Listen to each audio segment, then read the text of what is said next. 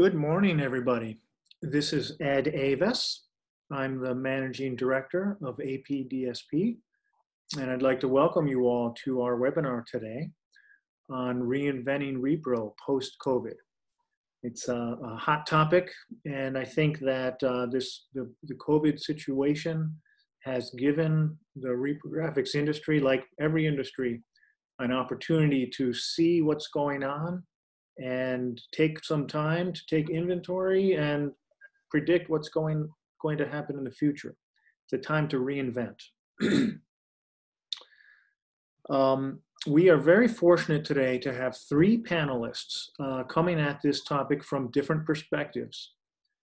Dirk Holscher is the former editor of Larry Hunt newsletters and someone who has deep, deep knowledge in the imaging field. He also has been an owner of many print businesses, including a large number of them in Eastern Europe. And if you'd like to learn more about about Dirk, you can read an article that we wrote about him on the website a couple of years ago. He's had a fascinating history, and he is still involved in this industry and is still considered a very insightful person on this topic. Then we have Paula Fargo, the owner of Curry Printing in Baltimore. Paula is someone who knows Dirk well, and I came to know her when she was writing for the Larry Hunt newsletters. She always wrote very insightful articles about key issues in the imaging field. And she is someone who I think has a perspective that will help us grasp the future. And our third panelist is Paul Corman, co-owner of Truckman's Reprographics. Paul has been involved in reprographics for decades. And when I was asking some of my colleagues in the industry, who should we put on this panel, Paul's name rose to the top. So I talked to him and learned more about him and Truckman's is a leading firm with a lot of innovations and a long history of innovation. So we'll be very interested to hear what Paul has to say. So the way this webinar is going to work is I have some questions for the panelists that will attempt to kind of draw out this concept of reinventing Repro post-COVID. Each of them will answer these questions, and then we will open it up to questions to attendees. Attendees, you can see that on your panel, on your screen, there is a Q&A tab, and you can ask questions there. Please do ask questions whenever they come to mind. Don't wait until the end, and we will reply to them as appropriate whenever we have a moment to do that. So don't wait until the end. Just fire off your questions whenever you're ready. Okay, I'm going to direct the first question to Dirk. Dirk, are you with us? Yes, I am. Okay. Dirk, COVID has affected every business, mostly negatively. But did you find any silver lining to the crisis? For example, did you hear about any new types of work that emerged during this crisis? Ed, yes, there have been a few silver linings that I've heard about. One comes to mind, a printing company, or a quick copy company basically, was approached by one and then two huge school districts to do at-home course packets for their students. Many students, and these are both fairly rural areas, did not have high-speed internet, or if they did, mom and or dad were using it for work. And they had very low participation in their coursework, so they decided to go back to good old paper. And so he's running two shifts, doing thousands and thousands of course packets and fulfilling them, either by messenger or by, for a while they were taking them out in school buses. That didn't work so well. So now the USPS is doing it. And another obvious one has been the signage that's been required. For example, some of the big box stores are now having one-way streets on their aisles. They have stickers, and I know companies that are doing those to put on the floor. That used to be used purely at trade shows, and that's a new application. Same thing with other signage required, wear your mask, new hours, senior hours. So yes, there have been some opportunities. Okay, thank you, Dirk. Paula, let me direct that question to you. At Curry Printing, have you found some silver lining in this crisis? There's been a few silver linings, very few of them related to sales. We're selling whatever anyone wants to buy. We're doing the floor decals and the special signage, and we're doing custom masks and custom hand sanitizers. I mean, we're jumping on with all of those items, obviously, but they're certainly not of a volume to replace the business that has gone away as far as the events go. Our business was very heavily event oriented, and without those events, our sales have definitely taken a hit. But we're selling what anyone wants to buy, and so I wouldn't say the silver lining was in the sales of new items. I'll say that the silver lining was in the chance to really see how your management of your company is doing. What's that old saying? When the tide comes out, you can see who's been swimming naked. There's really no place to hide during something like this, and any management practices that aren't up to snuff are going to be smoked out immediately. And it's a good time to take stock, kind of get your team on the same page and tackle projects that might not get done when you're moving in sixth gear, but when you're in first and second gear, you've got a little time to take care of some of those projects. So I would say those are mostly the silver linings. Great, thank you, Paul. Paul, how about you? At Truckman's, any interesting new stuff going on or new opportunities not related to sales, as Paula mentioned? Yeah, well, first in terms of the effect of on the business, we initially, really immediately, saw a significant drop off because just like Paula, we're very event centric. So we do everything from invitations to events. I've got several portals that drop out daily invitations to events, and we probably lost $25,000 a month in business on those portals in a day. At the same time, we in March had probably, in the course of about 3 days, we had $75,000 worth of event graphics and all the materials canceled spontaneously. So it went down in a hurry. Once we started bringing people back, we started using a bunch of our people for pure research and promotion to try to find as many opportunities as we possibly could. A number of years ago, I remember Doug Hook doing a presentation for IRGA where he talked about going outside of the conventional circles of business to then use that to gain access to businesses that you don't do business with, as well as supporting your existing businesses with us. Well, we had no idea. One of the things that we picked up on early was the sneeze guards. We have a flatbed, and so we print on acrylic. So we had it available, and people started asking us about it.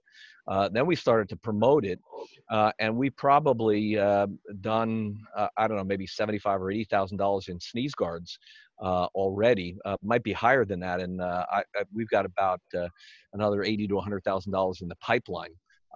And we're continuing to market it regularly. We have a list of about 9,000 contacts that we send information out to regularly on that, and that's resulted in a lot of the floor graphics, because we do floor graphics and signage and pop-up banners and the like. So it has opened up new opportunities. And one of the companies I did sneeze guards for, we're a commercial reprographic firm. I'm a reformed ammonia sniffer, an old blueprinter.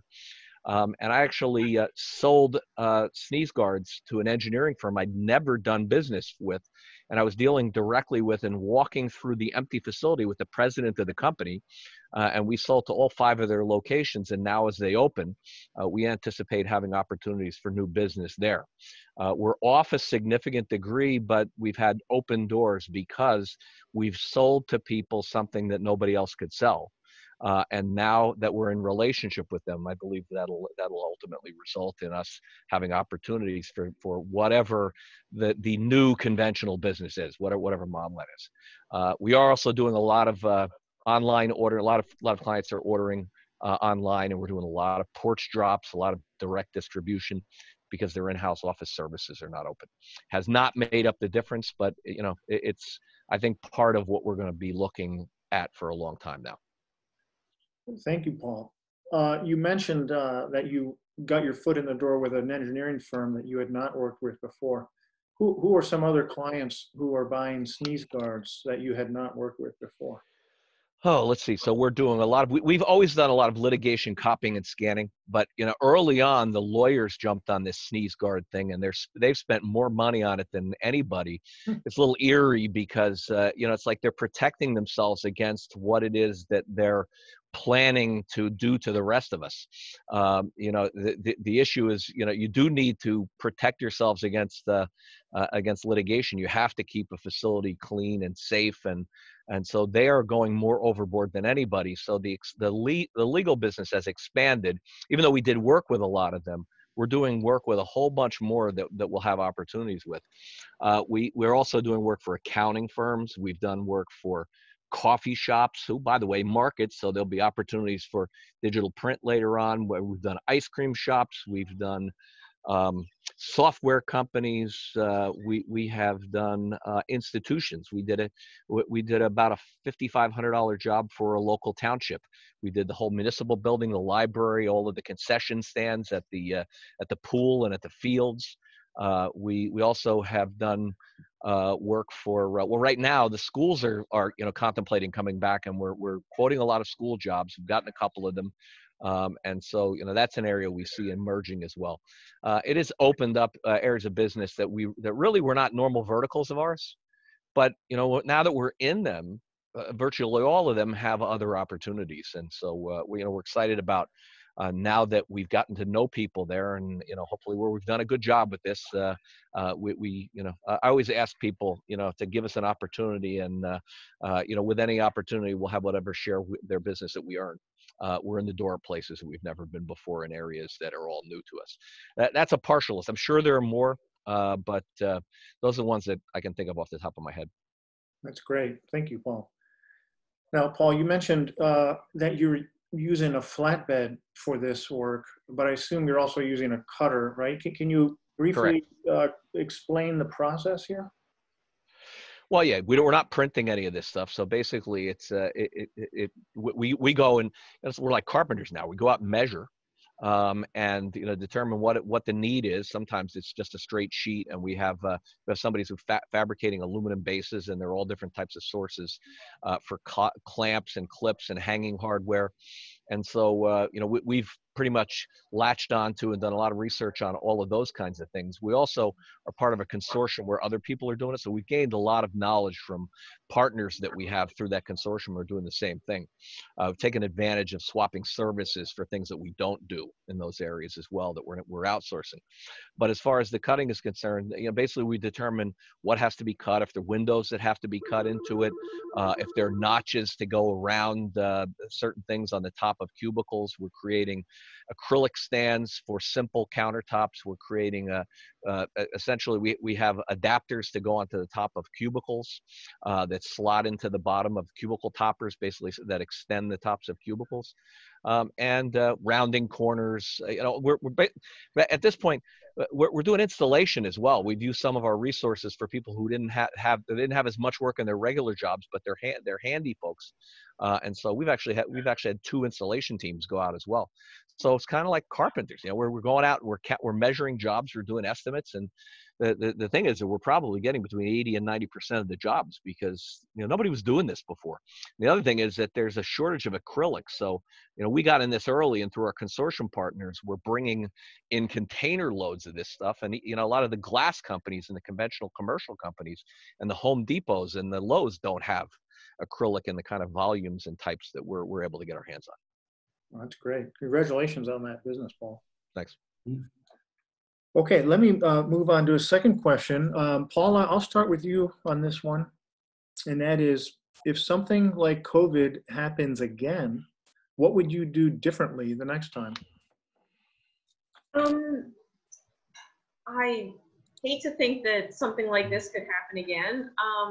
And if it does, I hope I continue to have the intestinal fortitude I have to keep plowing ahead. But I would say the safest thing for a business owner in this industry is to maintain a high SPE.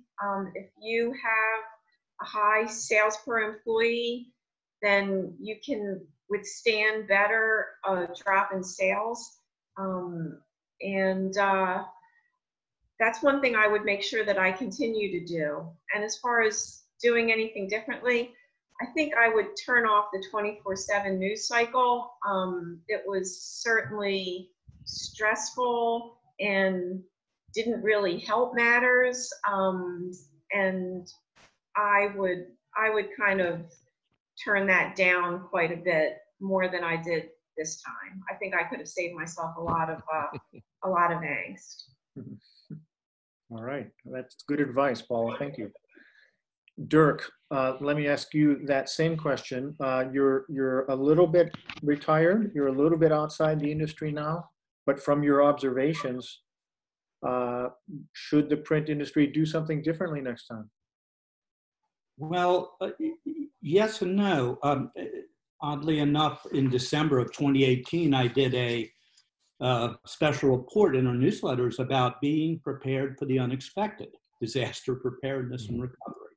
And I was talking not only about natural disasters, but other things that happen. And of course, one of the things that caused me to do that was that FEMA, who handles natural disasters, said that 40% of small businesses are unlikely to reopen after a substantial natural disaster. And that got me concerned. And I'm now hearing statistics about, for example, the number of restaurants that might not reopen or other types of small businesses. So you do need a plan. I do agree with Paula completely about not paying too much attention to the news because that can work on your mental state.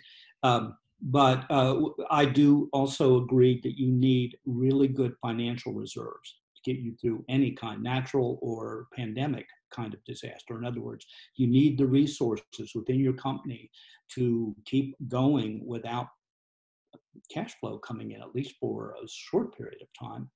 I have been impressed by the resources that have been put forward, government programs and what have you, but not all of them came immediately. And you have to have some reserves. High sales per employee is another one. And then finally, while it is hard to prepare for this, because you don't know exactly what I wasn't preparing for a pandemic, that's for sure. But a business continuity plan, just a general continuity for any kind of disaster, really, really makes sense. And if anybody's interested, I'd be glad to send them a copy of that report because it's got a blueprint about how to do a continuity plan. But you can find those on other places as well. Thank you, Dirk. Mm-hmm. Paul, how about you? Having been through this now, would you do something different if something else like this happened again? I think the only thing I would do differently is I'd get an earlier start relative to what it was at about a month and a half into this thing. I really kind of caught a revelation on. I do network actively. I'm in a couple of different groups that we tactically network together, and I found that in one of the groups which meets weekly, that about 5 weeks in, we were getting together, and it was almost like it was almost like a wake. And I realized that this is a room full of service providers. We're a room full of problem solvers, and there've never been more problems than in my lifetime than people are facing right now. So we kind of started with each other and how we could help each other, and then tactically aligned ourselves with one another to a greater degree. Really doubled down on the idea of working together to try to help each other through it. The other thing that I've done in regards to the PPE thing, with these screens, is I'm getting together and working together with. I've sought out people who are selling the temperature devices, for instance, and some of sanitizer and masks and things like that, which we've chosen not to really focus on, because we've got enough facilities here that we have to continue to produce stuff for, and it would, maybe we could do well with it, but it'd be a distraction, and we're trying to stay focused on the things that are going to give us the biggest bang. And we felt like if we aligned ourselves with people that we could strategically go in together or refer one another for opportunities, even though I actively network, I really kind of was a little bit caught up by maybe what Paul was talking about, the distraction, and the fear and the noise. And we were working, but I don't think we were working as smart as we could by taking advantage of the connections and the people that we knew who we could help, and they could. I mean, that's really kind of why I'm here today. I mean, it's not like I've got more time right now to do something like this. Because I don't have work to do. I'm working 75, 80 hours a week, which I didn't anticipate doing at this stage of my career. Ed talked about it before. I am now actually physically working in my 7th decade, and I'm still working, but I, this is a challenge. Rocky Balboa said it's not how hard you can hit, but how hard you can get hit and keep moving forward. And so that's what I'm doing. But I realized about 5 weeks in that I needed to not do it so much by myself, but to rely on and work together with partners and people who are collectively motivated to work together and to help each other.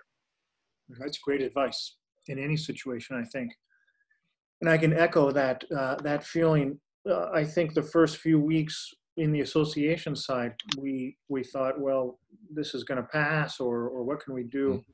But very quickly we realized how much the association could be helping with forums and webinars and news articles and things, and it's spun up, and we've been busier than ever also, just keeping up with all those requirements. So I think the next time we'll be one step ahead.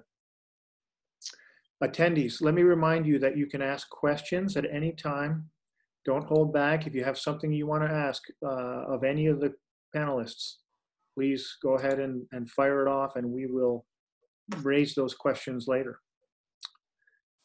Okay, let me move on to another question. And this, I'm going to start with you, Paul. Have you had a chance to think about the future of your firm post-COVID? How will it look different than it is now? Our company as a service provider has got to be driven by what it's going to look like for our clients.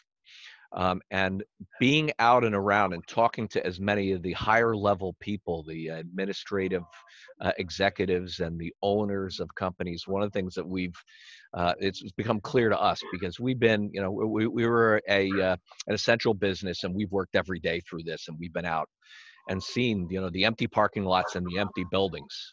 I've been in buildings actually in Manhattan that are, like 1 million square foot buildings, and there's, single digit number of people in the building. And it's a little eerie, but what they're telling us is what percentage of the people are not coming back. It worries me from a commercial real estate standpoint, but at the end of the day, it is, I think on the back end of this thing, going to be much more decentralized, many more people working from home, and to the degree and extent that print is necessary. And I think there's already suggestions out there that you shouldn't be exchanging print because you could have viral activity on the documents, which is, we don't want to talk about here, but it's a reality. It's something they're talking about. But to the degree and extent that there are things that need to be filed or distributed, and print is still a part of it, Um, I think there's going to be opportunities for us because why would a company who's only going to bring uh, a third or a quarter of the people back to an office have the same kind of centralized reproduction facilities? I think our opportunities are going to be web-based submission uh, applications and more distribution of the documentation that they would typically be doing in their house or sending out to us in bulk. So it might be a shift in some cases, but in other cases, I think there will be opportunities for us. If we get ahead of that curve and go after clients and say, just what I was talking about before, how can we help? Your problem is you're going to have a lot of real estate. What about that print room? What is your plan with that? And how can we help? Mm-hmm. Paul, have you had any opportunity to provide equipment to homebound engineers or architects who might suddenly have a need for a printer? We have not yet. So far, because I think a lot of them are at the point where they still imagine that they might go back. We haven't turned that corner yet. I suspect that that's something that we may see. In fact, we probably will see it. But at this point, it's been more, just here's an easy way to submit, and they're submitting, and we're doing more of that work and doing more porch drops or doing more direct distribution. But I would suspect that that's coming. I would certainly suspect that that's coming. I think that a lot of the bigger machines are going to become smaller machines, and are going to be in more places. So that's a good point, Ed. Thank you, Paul. Paula, how about you? Have you had a chance to think about the future of your firm? Certainly, almost nonstop. And I would say that having a set of core values is key. Things that don't change when everything else changes, something that your company relies on and knows that regardless of what's happening in the world, good or bad, these are the values that we have, and this is who we are and what we do. So that is not going to change for a pandemic, a natural disaster, or winning $1 billion lottery. Those things would never change. Again, back to the SPE, I can't emphasize that enough, how important it is to try to maintain that.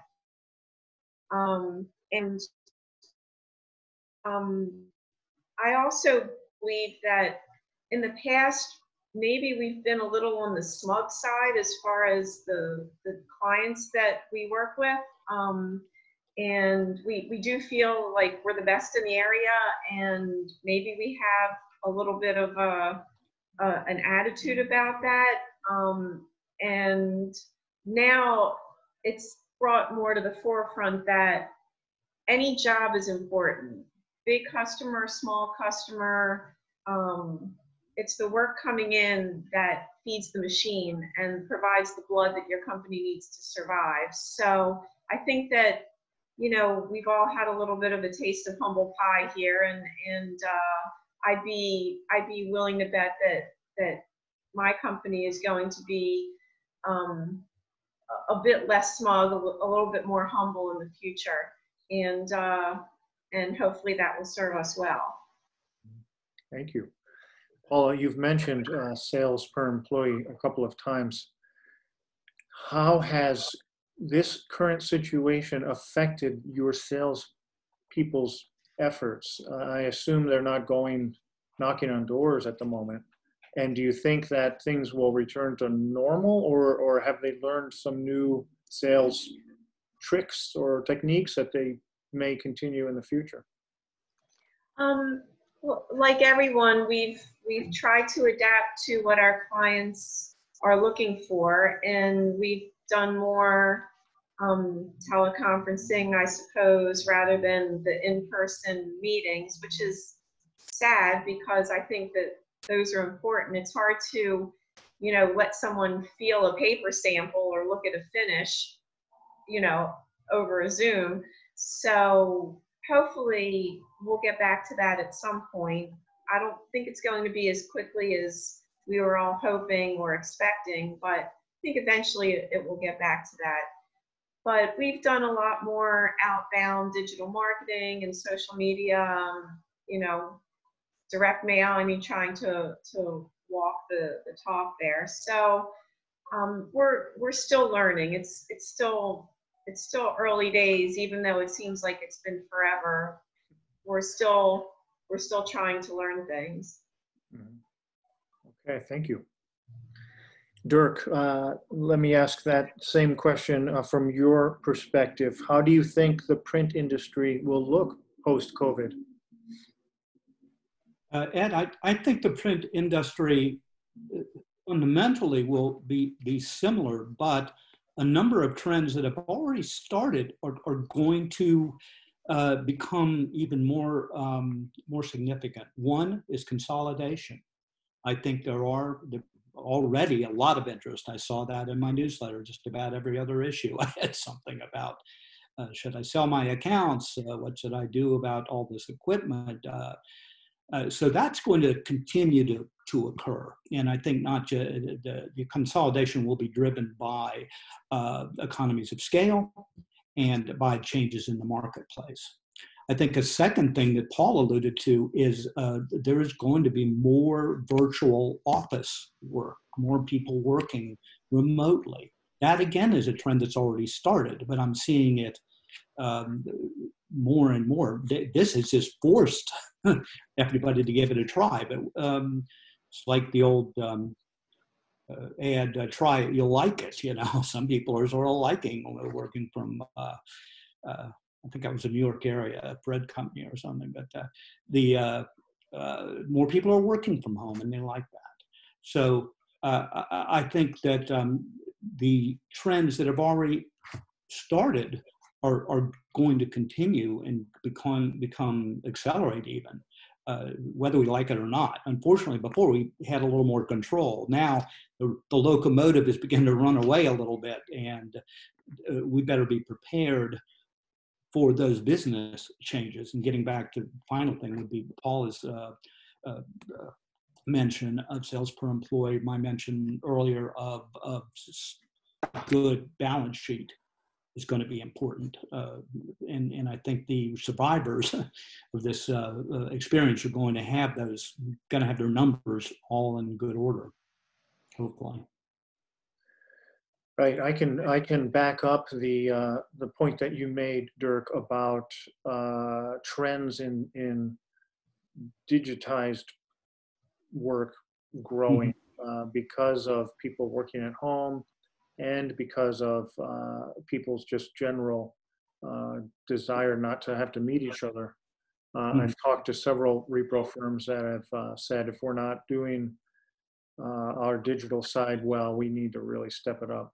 And that's worldwide too. I have some contact with the German Repro group, and they also have found that the movement towards digital submissions for plans on the municipality side has just accelerated because nobody wants to have paper delivered. They want everything set up digitally. They were already moving that way, and this really accelerated it. So, all right, thank you. Attendees, again, let me ask if you have any questions, use your Q&A tab, please, and send them in. Let me ask another question here. I'm going to start with Paula on this one. Paula, overall, not just at your company, but overall, how do you think the print industry will change in the coming 12 months? What opportunities should print companies be thinking about? This goes along with what Dirk just said about consolidation. I think there's a lot of companies that are always kind of skating on the edge of profitability, and at this point they're probably thinking about selling or closing. So I think there's opportunities for those companies in acquisition mode to come in and get some good deals for companies that that might be closing. I think it could be a good time for a sensible tuck-in type of situation. think also that's going to cause the used equipment market to become more robust and drive prices down. So if any company is interested in growing, this could be a good time to start considering what equipment you need and try to source that from closing companies. I also think that it's just going to be a wildly swinging pendulum. I mean, one end are companies that like restaurants that are closing and weaker, smaller businesses that are closing and, event-oriented businesses, event planners, whatever, they might be closing. So on one end, there's a lot of bad news, but on the other end, there's companies that are growing exponentially, and it's a matter of determining those industries and approaching them to see how you can assist them and what services you can provide for them. So I think our roster of customers is going to be changing dramatically over the next 12 months. That's interesting. Thank you, Paula. Can you think of some industries that you might be pursuing as new clients that maybe you weren't pursuing before COVID? Just off the top of my head, I would say that, cybersecurity companies are going to be in big demand with more people working remotely. I think chemical companies, I think security companies and cleaning companies that do cleaning, biotech companies. I think all of those types of industries are seeing a dramatic increase. Mm-hmm. All right, thank you. Paul, let me ask that same question of you. Overall, how do you think the reprographics industry is going to change in the coming year, and what opportunities should companies in reprographics be thinking about? It's kind of interesting because, forgive me, it was just my cell phone ringing. I'm not sure it's going to be just a year. The thing that it's concerning me is so many of the people that I'm talking to, they're not even considering, and that's part of why I think this acrylic thing is going to be sustained for a while. But they're not even thinking about returning to the office until March of next year. A lot of them. So I think there's going to be sort of an extended whatever that normalization is. And I don't have a crystal ball, and I'm not 100% sure yet. I'm really still talking to my clients fairly regularly about this, and they're not even back at their offices, even to a small degree yet. I think they're still trying to feel it out. So, I think for us, it's going to be one of listening and looking for the opportunities. I think it was a great list on Paula's part in regards to people that we're going to be looking at and working at. The one on my acrylic list that I forgot before was churches and synagogues. That a lot of the places of worship and faith, a lot of people are rallying around that, but it's all being done by Zoom, and those folks are all going to get back together. So I think there are just areas of opportunity where I think to be sustainable, we've got to expand the markets or the places where we actually do work with. Or we need to find a couple of verticals that we can really dig into and double down. I mean, in New Jersey here, pharma has been big for a long time, but I think that's going to decentralize. A lot of people are going to be working from home in that field, and a lot of the training was done face to face, and I'm not sure what's going to happen with that. So, and I think it's going to be a protracted time of transition and change, and I think it's a little bit early for me to sort of project, other than to just say that we really need to pay attention, get close to our clients. And Paul was talking about what the sales call looked like. I think when we're talking to our clients, it's got to be, what are you hearing? What's going on? What are you guys planning? What are the things you need to know? I just think it's early. That's a hard question to ask. It really is. I think if we're going to survive, we're going to have to be paying attention to the changes and the opportunities like Paula was just talking about. Thank you. By the way, one quick thing for Dirk, it was Alka-Seltzer. Try it like it was Alka-Seltzer. Okay. All Thank right. you. Thank you, Paul. Yeah. And Dirk, let me direct that last question to you. What opportunities do you think the print companies should be thinking about in the coming 12 months? How is the industry going to be different, and what industries can they be tapping? Well, I agree with both Paul and Paula that I think our customers are going to tell us that. In other words, staying close to your customers, seeing what their needs are. We're problem solvers. We're good problem solvers, and we can use the same skills. Many years ago, I survived the transition. We actually had a typesetting business, and we started. And most of you will say, "What is typesetting?" So we saw the advent of desktop publishing and do-it-yourself, and we transitioned into some other things like quick printing and copy shops and what have you, because our business was going away. We're in a little bit of the same situation now. Some parts of our business are probably going to go away. I can't tell you exactly what, but listening to our customers, working closely with them will make a difference. I agree with Paula. I think there's going to be some equipment buying opportunities. I compared this to post-2008 financial meltdown.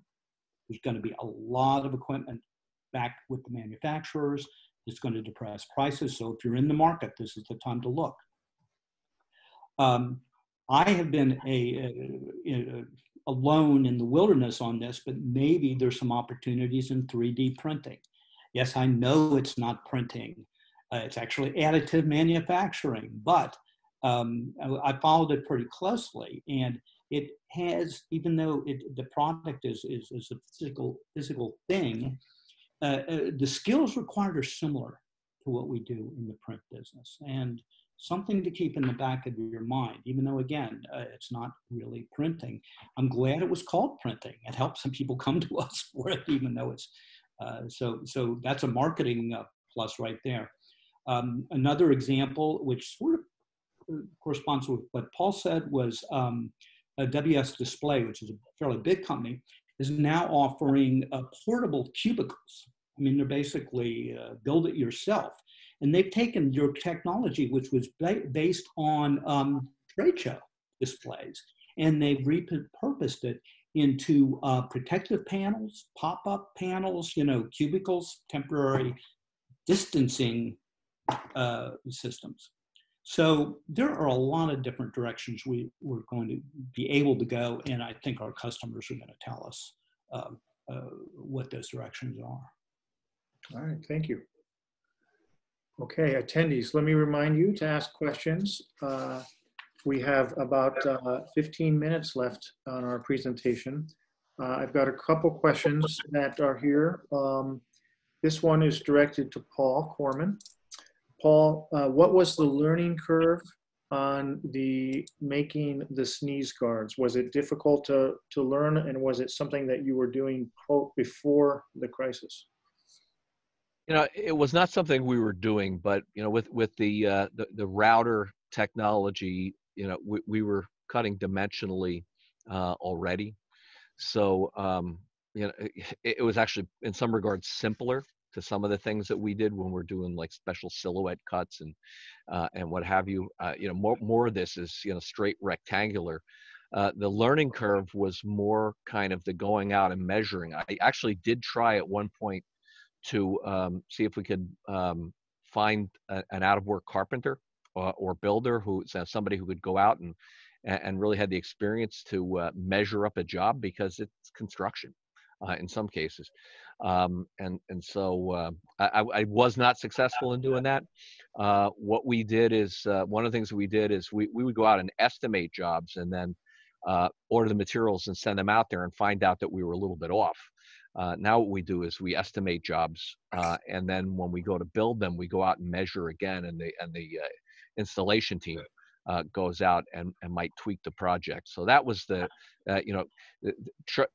trying to get to a position where you get it right the first time, especially because a number of these opportunities have become multiple locations or have turned into referrals. We've gotten a lot of referral business because of this, and we actually established. We bought a URL. It goes to one of our pages on our site, but we've got the logo on it, and it's blockthatsneeze.com. But we did it for the purposes of, it was easier than our company name, and it related to what it is that we're doing. And we've gotten a lot of referrals, but you want to do the job right the first time. So, part of our learning curve was not winging it or, trying to get close or thinking you got it right the first time. We haven't misestimated anything, which, is always a concern. But what we have done is estimated it where, then when we went out there, the conditions maybe were a little bit more complicated than they appeared at the time. So we're letting the mechanical people go out there before we do a complex install. If it's a shield that's just going on a counter, it just goes. But the learning curve wasn't bad because of some of the things that we're doing already. I think if you're starting from scratch, one of these things used is going to be an $80,000 cutter. It's not the kind of thing that I would try to do with a saw and a razor blade. All right, thank you. Here's a question directed to Paula. Paula, you mentioned acquisitions. What are people looking for when they are acquiring? Some basics, and is this time a good time to be acquiring, considering the difficult business conditions? Great question. My management team kind of posed that same question to me at one of our meetings recently, and they're like, maybe we should be, in a position to talk to some of our competitors, see how they're doing, and possibly talk about buying them out. And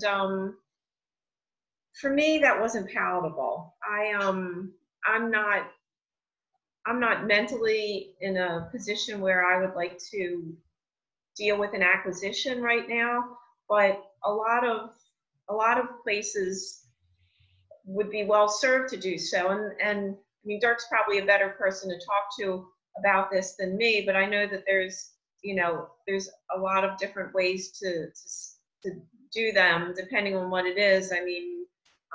Asset purchase, tuck in, things like that, or just kind of have a buyout of the accounts and pay us, pay a flat fee and then a certain percentage over a certain number of years.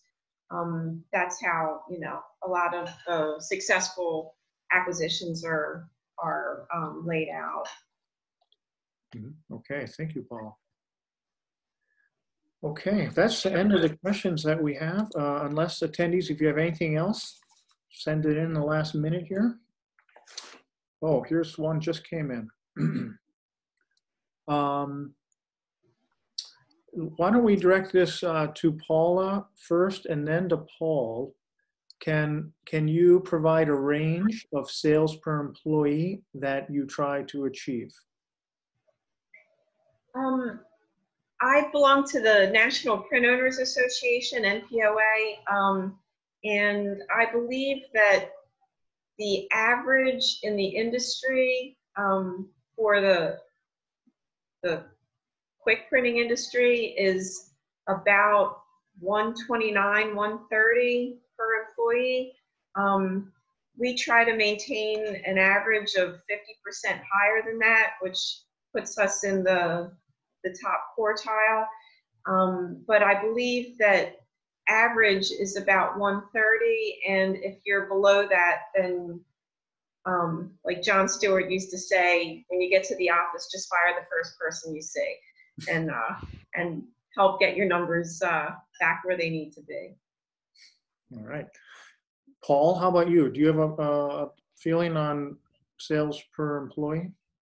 So I'm more on the operations and sales side, and so that's really my brother's department in the business. But I think at least historically that our numbers are pretty close to where Paula is that that we've been pretty significantly north of that 130 number, and that's just looking at seat of the pants. Now through this, and while the government was paying our people, for all intents and purposes, we've been obviously fighting our way through this and using our resources to try to build opportunities in business. Like I said, I took 4 of my staff and went to pure research and promotion with internal sales, and then I had to shift a couple of people into the installations where there was business. It's been lower than that, and it's something now coming out of this that we're going to have to keep a really close eye on. We did not bring everybody back after the PPP. Simply because we knew we weren't going to have enough work. We had a night shift, which we ended up closing altogether because there simply wasn't enough work.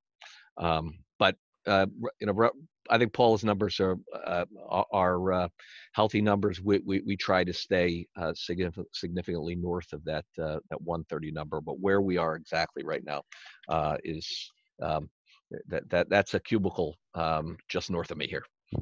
All right, thank you. Paul, let me follow up quickly on that. And when the crisis hit, how did your sales efforts change when you were trying to reach especially new potential clients? Obviously, you weren't going door to door selling. No, one of the things that we did is, well, first off, nobody was around. I mean, initially, before we got the PPP, we dropped out. I only had five people on staff at that point. That was about 20% of my normal staff, and we were just handling the stuff that was coming in and out, and it wasn't much. We were probably off 70 to 75% the first full month, and once we brought people back, then we pretty much got to the point where our efforts started with a combination of email and a lot of social promotion. And one of the things we had going for us at the time was we do a lot of signage and on the direct print machine. And a good month for us on the lawn signs is about 1,500 signs a month. Well, because of what was going on this year, we were doing 1,500 signs every 2 days for the course of about 2 months. That created a combination of some activity to kind of carry us, but also we were upselling or reselling or getting referrals or looking for referrals from all of the people that were coming in for all these things. And I've actually got an installation that we're finishing up for 3 acrylic graphics and 600 office graphics from an agency, huge agency of 1,200 people, although they'll probably only bring 300 back to the office. And that was as a result of somebody buying a single lawn sign. Wow. and seeing our acrylic shield. So there was in the context that we've had, we've done whatever we could to try to come up with creative solutions with the people that we were working with. We're actually just getting to the point where we're starting to call people because people are available. If you don't have cell phone numbers, that's something for the future. If I had it to do over again, I would get more people's cell phone numbers. Because that's been part of the challenge. People working from home, not all of them are connected by their work phone. A lot of people are working with their cell phones, so that's been a challenge. Good point, Paul. There was a quick follow-up on that the sales per employee question, and it was I assume these are annual numbers. That's right. Yes. Right? Correct. Yeah. Here's another question that just came in, and Paula, I'm going to direct this to you. Just so that you know, Paula, all of the attendees are members of the association, which means most of their business is large format printing, okay? Yes. So this person asked, we've had our biggest downturn in business with small format, which to you, Paula, is regular printing. Yeah. And she says, this questioner asks, any thoughts about different opportunities for that segment? If anyone has any, I am willing to hear them. I mean, it's definitely been suffering in our area too. I mean, we're doing a lot more wide format. We call it wide format, large format than we've ever done. It's a larger share of our business, but there's just not a whole lot of activity in what you're calling the small format. I mean, if you can do mailers or any type of like for nonprofits, appeal mailers. I mean, those things are, we're still printing that. But I mean, there is just not a lot of small format work right now. Dirk, can you answer that question? Any ideas for this attendee and where there might be some more work in that regard? Yeah, small format or publication work, that sort of thing, has really been hit hard, I think. I think I mentioned earlier the course packs, for students. I suppose universities too will probably be doing that, at least some of them this fall, especially if they go offline. Some of it still needs to be done with hard copy. The good old law firms still are very paper bound and paper based. A good part of my business, since that's my educational background, is in the law. We did a lot of litigation support. I suspect some of that is still going to be out there, especially evidentiary work where paper records are being copied. That's going to continue. Or scanned. In fact, I just had a call from state government the other day asking about scanning small format documents. So if you've got some scanners around or you want to buy some cheap, that is still a viable option. You can use your people to do that. So, but no, I haven't heard a whole lot about big new opportunities. I mean, it's basically going out and trying to sell what you've been doing, harder, and hoping that things will come back more quickly. But I don't have a magic bullet there. Thank you, Dirk. So can I address that, because I haven't talked about it all, but we do a lot of small format in color and black and white. That's always been a huge part of our business here. I'll chime in on the litigation side. We do a lot of litigation support, a lot of family law activity right now, and a lot of it's still in paper, although a lot of it's in scanning as well as that they're giving us files to functionally what we call, from borrowing the microfilm term, blow back to copy. So there is a lot of paper that's still going on. There's a lot of submission stuff, although a lot of that stuff is being electronically submitted, but sometimes you have to convert it to paper. The other thing we've taken advantage of is because we do scan, we've actually offered to some of our clientele to take some of their back files, some of their old stuff, and provide scanning at a reduced rate, as long as they don't care how long it takes to do it. If they want to convert their old stuff, we bring boxes in here, and then we just take stuff off the pile and scan. And instead of playing cards when there's nothing to do, we have people prepping documents and scanning. The other thing is that to speak to the course packs idea in a corporate setting, is we've had some clients who've actually now done training, but they're doing the training virtually. But they have found the same thing they found in the schools, that it seems to go better when these folks have workbooks in front of them. They have whatever the notes are. So we've done for a couple of large companies, we've done regular print and distribution, but now we're distributing to the 150 people who are going to be doing the studies at home. So instead of shipping it all to a hotel or delivering it back to the headquarters, we're actually sending out 150 FedExes to residences for people. So this is something I would suggest, if you're talking to people who've done training in the past, find out how they're going to be doing training in the future, and even use that as sort of a case study to say, some of our clients have found that in education, and public education or private education, that they found that the training goes better with documentation in front of them. And so what some people are doing, this is our side of the what are you hearing out there that you could share with people to put that idea in somebody's head. Hey, thank you. Great ideas. Let me touch on something that Paul mentioned too on the lawn signs. I interviewed one of our members a few weeks ago who created a lawn sign for some high school graduates, and I think he actually donated the signs, the first few. But of course, he had his company's name and contact at the bottom of the lawn sign. And immediately all sorts of other graduates, even from other schools, noticed those signs and started placing orders. So the lawn sign thing, even though maybe it hasn't been traditionally a marketing thing, it has turned into that for some people. Mhm. Okay, well, we are out of time, but let me thank Dirk and Paula and Paul. Your contributions today were wonderful, and I'm sure that the attendees enjoyed what you had to say and learned some things from it. And attendees, thank you very much for coming today. This event was recorded and it will be posted on the APDSP members portal later today or tomorrow. And we'll announce that in tomorrow's newsletter. So thank you again.